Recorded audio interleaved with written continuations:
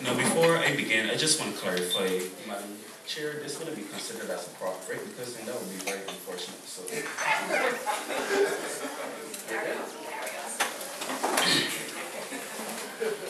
ladies and gentlemen, Madam Chair, honorable judges, distinguished guests, and last but not least, contestants, good morning to you all.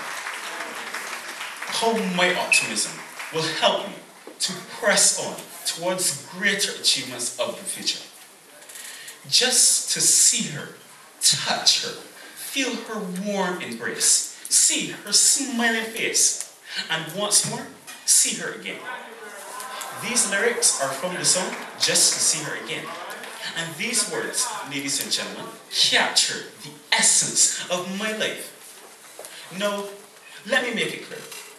Unfortunately, I am not currently involved with anyone.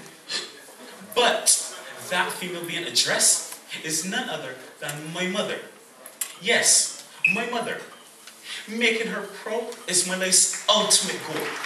And as Helen Keller states, optimism is the faith that leads to achievement. Ladies and gentlemen, to make my mother proud, I need to fly.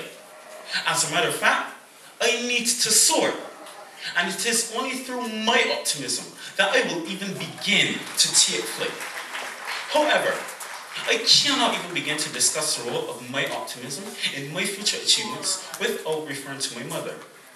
Having been referred to by Pastor Sheldon Nix as being a living example of courage and possessing an unstoppable determination, I do not hesitate to say that my mother is indeed that symbol representative of my optimism. She possessed an unwavering faith in my intellect and my ability to do my best. But most importantly, she encouraged me and believed in me, even when I did not believe in myself. For example, on the eve of my secondary level examinations, I never thought that I would be able to attain excellent results and further my studies at the school of my choice. My mother, however, saw this as an inevitability. Furthermore, she always believed and reminded me of my potential to be a leader. Yet, I always dismissed her beliefs and admonitions for me as simply being a part of her motherly inclinations. I mean, come on, she's my mother for goodness sakes. She has to be nice to me and say stuff like that, right? All of that would change one evening, however, when she said to me, "Boy, you are so smart, and you have it within you to be a great leader. But you have to stop doubting yourself and to realize that you are a very special individual." Ladies and gentlemen, a full year has passed since my mother has gone to be with the Lord. And in that year, I reflected and realized that I listened to my mother's admonitions, and in doing so, her beliefs were transferred into me. I became infused and driven by a passion so great.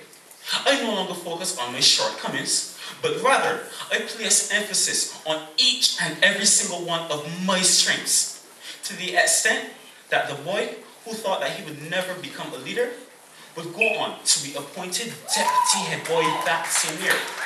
And that boy who thought that he would barely pass his examinations would go on to achieve exemplary results, ladies and gentlemen.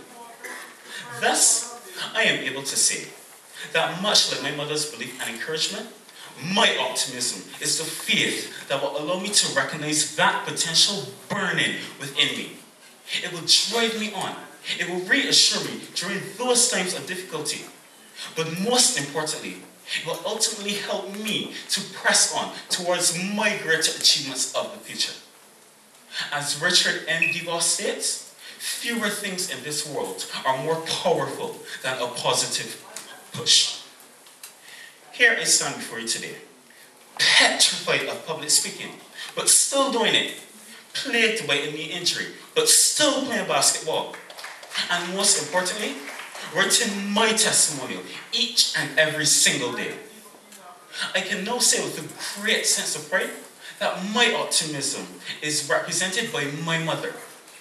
Thus, the memory of her still helps me to press on towards my greater achievements of the future. A future, ladies and gentlemen, that I dedicate solely to that ideal of making her proud. Madam Chair?